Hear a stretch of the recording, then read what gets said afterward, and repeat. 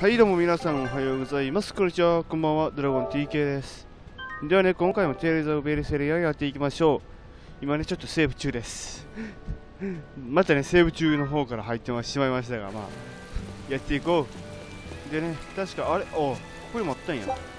銀かなそれはまあ別にいいねんけども、こっち側から行ったところに何かあるんじゃないっていうな。いいね、バッドソーン。これ何キャラ札一家の中でもなかなか才能がある三男秀美だ。あんたにキャラフラの才能があるだろうか。俺が見極めてやるぜ。いや、いいっす。いや、いいっす。今ちょっといいっすよね。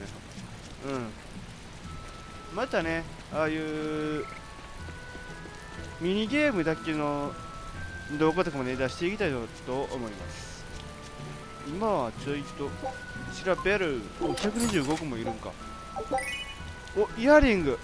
左耳をつけたいな。ベルベット18金ですよってなんでやねん。もうそれいいよっていうな。一級品マジでイノフボトル。出てきた。イノフボトル全部買っとこう。買えるだけ買っといたら、こんだけはね、イノフボトルはいいからね、いっぱい買っとこう。いらっしゃい。サレトーマの花が欲しい。珍しいものを欲しがるね。もしかして海賊病かい？そうだよ。最初のやつが熱を出して3日経つ。早いとこ手当てをしてやりたい。そうか。あいにく嫌いしちまってるんだ。そう来るかな思ったよ。品切れになる。今が花の季節だろ。サレトーマの咲くワーグ樹林にゴーマが出てな、清涼が樹林への立ち入りを禁止しちまったんだ。立ち入り禁止？退治していないのですか？よくわからんが、探してもめったに見つからんらしい。100回に1回出くわすかどうかだとか。それ危険じゃないだろ。だが、出会って生きて帰った者はいないんだ。海賊病、薬はない。清涼に妙なゴーマ。いよいよ死神の呪い全開じゃのう。せやな、全開やな、俺は。他の町から取り寄せられるかもしれないけど、発熱3日目じゃ間に合うかどうか。取りに行くわ。ワーグ樹林に行けばサレトーマの花は咲いてるのね。多分な。でもゴーマが。ワーグ樹林へ向かうわよ。そうやな。行こう。とその前にちょいとこの親父、もう俺は無理だ。この村で開拓なんてやってられないよ。また泣き言か。泣き言。あの親子、なんだか不穏な空気ですね。放っておくでふよ。親子喧嘩は犬でも食べないと言いまふよ。それは夫婦喧嘩だよ。そんなんじゃない。もう10年になるってのに、この村は少しも豊かにならないじゃないか。年々寒くなって収穫は減る一方なんだぞ。ゴーマ病だっていつまでもなくならないし。だからなんだ。他の土地に比べたらウエストガンドのゴーマ病はむしろ少ない方だろう。よそはもっと寒冷化の影響やゴーマの被害が大きい。俺たちは随分マシだと思うがな。開拓のことだけ考えてりゃいい俺たちは他よりずっと恵まれてる、そう言いたいのかよ。今すぐに結果を出そうと焦るな。ウエストガンドは広大だ。諦めずに土地を開き続ければ可能性は大いにある。あるわな。100年後1000年後、わしらの血を継ぐ子孫たちが笑って暮らせるよう、その礎になれればそれでよい。だから俺たちの子孫なんて言ったってどこにそんな。お父様のお言葉感動しました。大魔師として一日も早くゴーマ病を撲滅できるよう私も精進し、皆さんの手助けをしたいと思います。お若い大魔師様、ありがとうございます。ならば手助けの手始めにうちの息子の嫁になってやってくれませんか？このバカ息子は恋人に逃げられてからずっとこんな調子でして。すみません。そちらの方は私はお力になれそうにありません。そうやな。うわー、ひどいわ、エレノは。それはってなんでやねん。ワーグ樹林のゴーマ？知ってる知ってる。もうこの辺りじゃその話で持ちきりだもの。ああ、そうなんや。私が思うにきっとワーグジュリンにいるのは透明で見えないゴーマよ。何それ。見えないゴーマ？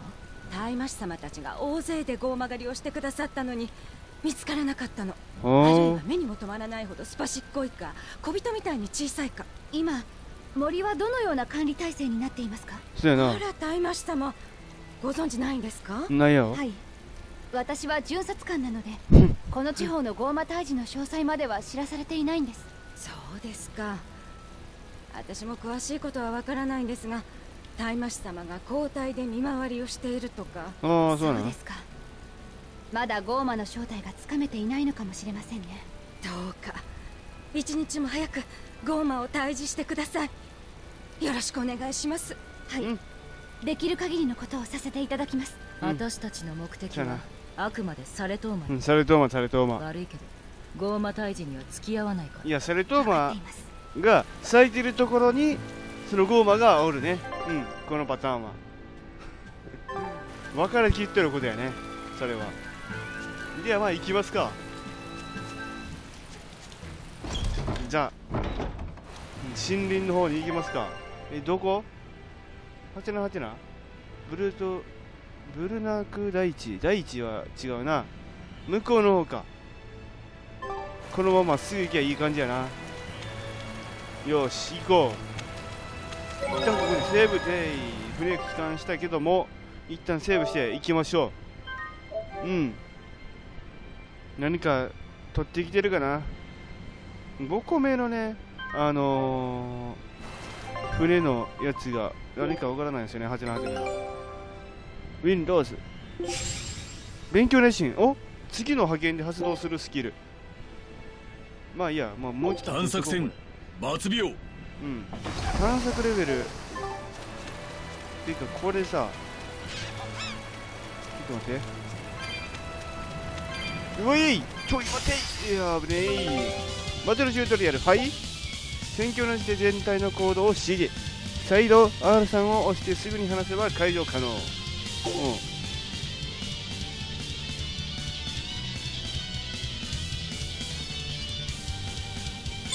撃に専念して。さーてやるかな。おお、痛いな。痛いな、もう。はい、お前。おお、危ねえ。ほら、どうだ。おっしゃ、どうだ。痛い。痛い、痛い、痛いよ。何がどうなっているのかわからないよ。ちょっと待ってくれ。これ待ってくれ。ああ、もう。痛い、痛い。もう。ほら、ほんまに。伸びろ。来た。何くんがちょっとな、ちょっと待って。痛い。もうしない。ありがとう。よし、終わった終わった。いろんなものが出てくるね。インタレスティングのワンダーランドじゃ。インタレスティングのワンダーランドか。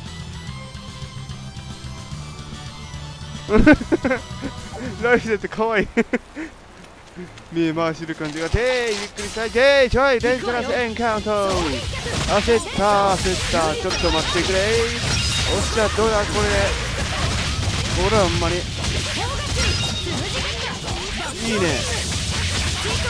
おお、危ない、危ない、危ない、危ない。どうだって、ちょっと待って。当たってる。当たってるな。オッケーオッケーオッケー。よかった。当たった、今、ほんま。痛いな、もう。なんかまひってる、まひってる、まひってる。なんかまひってる。なんかまひってるよ。ちょっと、よい。こいつマギに刺してくるやつか。オ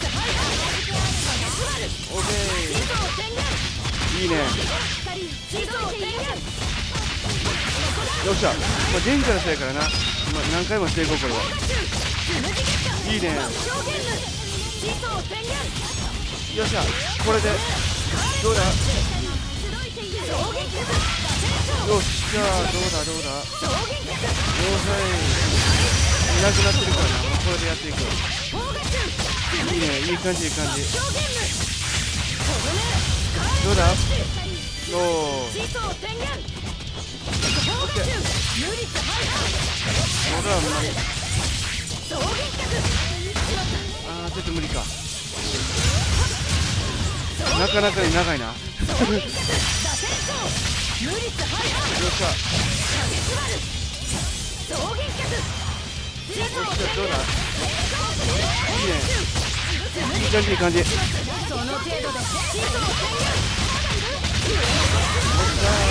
ー、いいね、素晴らしい。これで終わりちゃうか。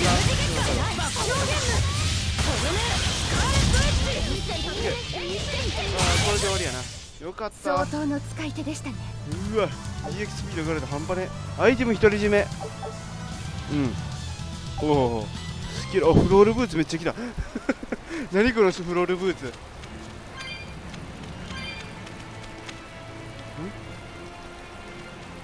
ああ、俺の走りか。いや、一瞬びっくりした。ち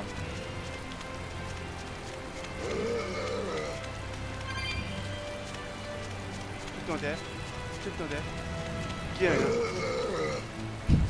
な。なんかこれ言ったらあかんけど、ゲロ吐いた時のような音の感じがするんじゃない？気のせいかな。ライフセット、死神の呪いって何なのですか？アイゼンは自分の周りの人たちを不幸にする力を持ってるんだって。それは精霊の特殊な力ですか？ただの不幸ではないぞ。開門要塞では突然ゴーマ病が大発生したし、海賊団にも多くの死者が出ておる。そんな話、にわかには信じられません。死神の呪いは本物で本物で僕がエレノア様から引き剥がされ、マギルー姉さんに踏んづかまったのも呪いのせいでそうなん？そうなの？エレノア様の涙が乾くよ。頬をフーフーした日々が恋しいで恋しいでか。ちょっとここでエレノア様に再び会えたのも不思議なご縁。改めてエレノア様のもとへ。好きにするがよい。あれ、そうなる？止めはせぬ。乙女の秘密をペラペラ喋る精霊が欲しいならの。結構です。結構です。私にはライフセットという守るべき精霊がいますから。そんな。今はライフセットに涙をフーフーしてもらってるのでしてもらってませんってば。いや、待ってば。もうあなたなんて知りません。いや、かわいそう。かわいそう。マジかわいそう。うわ、サメタメで見られてる。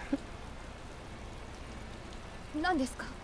ライフセットにはそういうことさせないで。させません。というか以前もそのようなことを。もう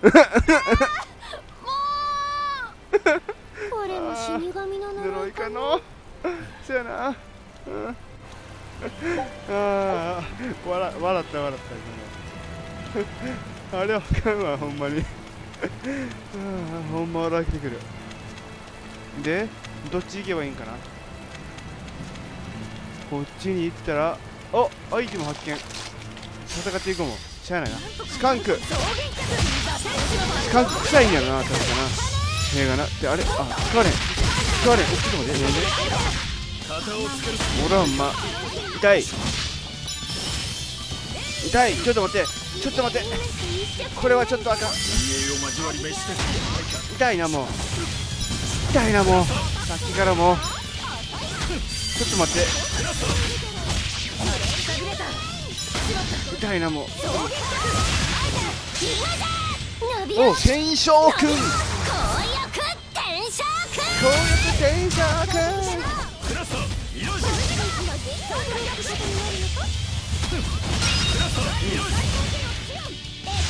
よっしゃ、どうだ。いいね。覚悟もなしに立ちふさがる。フロールブーツね。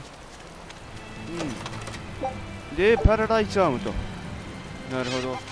そういや、書いてないな。ちょっとこれ。おーい。逃げ切れた。いいね。よーし。この先。おい、ちょっと待って。この先に何があるかな。びっくりしたい。ローズマリーあったけれどもちょっと怖いよ。よし、危なかった。なんかあそこにゴーマあるけど、強そうなゴーマがあるみたいだけど。エレノア、気分は悪くない？なんでここでこれが発生する？今のところは大丈夫です。ならいいけど、アイゼンの死神の呪いは甘く見たらダメだよ。そうだよ。その呪いって本当なんですか？どうも信じられないんですが。そういうことを言っておると急に腹痛になったり、靴ずれしたり、口の中に虫が飛び込んだりする。なんで虫なん？虫？姉さん、適当なこと言ってエレノア様を怖がらせちゃダメだよ。二人とも虫苦手っぽい。バンエルチア号を取り締まった海軍の軍艦が4隻も行方不明になっているとか、マジかよ。アイゼンが泊まった島の男がゴーマ病になったとか、うわー、肩がぶつかった人が笑いが止まらなくなって死んだとか。それただ単に笑いのことだけさ。そっちの方が怖いです。作り話だ。作り話かい。軍艦は7隻。7隻。島民は男だけじゃなく全員。ぶつかったやつは笑いじゃなくしゃっくりだと。しゃっくり？怖いです。だが海賊病に関しては心配いらんだろう。サレトーマの花を絞って飲めばいいんだから。花が咲いていればね。おお、それはそうだ。それはそうだ。嫌な予感がしますね。ようやく信じる気になった。エレノア。よし、じゃあ一旦いる。このところをちょっと探索したいけれども、ちょっと待って。イェイウェイ、おい、落ちそうで怖い。逃げていく？なんで？おー、パイク。まあ今回はね、こいつやって終わりましょうかね。ほら、ほんまね、お前よ、通してやるぜ、この野郎。痛い。何が起こった？何が起こった今。ちょっとパッと来てないけどな。いけるでしょう。まあ痛い。わかりま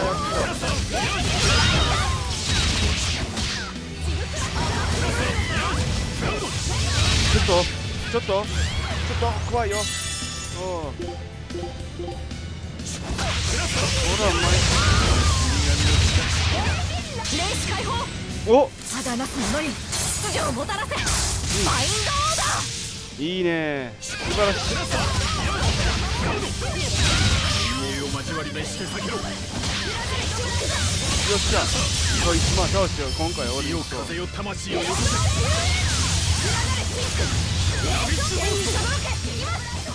何が発動したの？ちょっと分かってないけどな。いけるかな？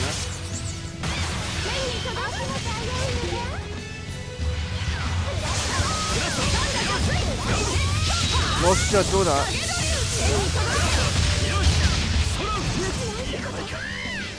ちょっと待った。おお、いいね。ダラックパンチ今なんかダラックパンチに見えたけども。間違えた。アホ間違えた。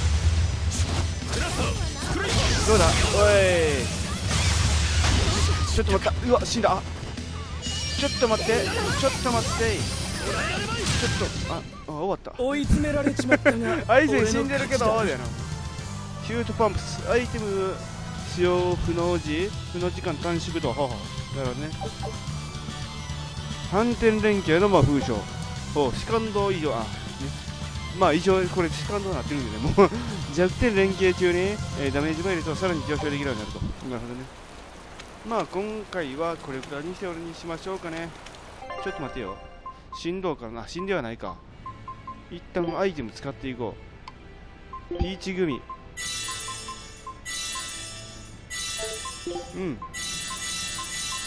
よし、これでまあ終わりにしておきたいと思います。ではね、ご視聴ありがとうございました。一応ね、チャンネル登録ね、Twitter アカウントのフォローお願いします。あとね、そうやねそれで終わりにしたいと思います。ではご視聴ありがとうございました。ではさらば。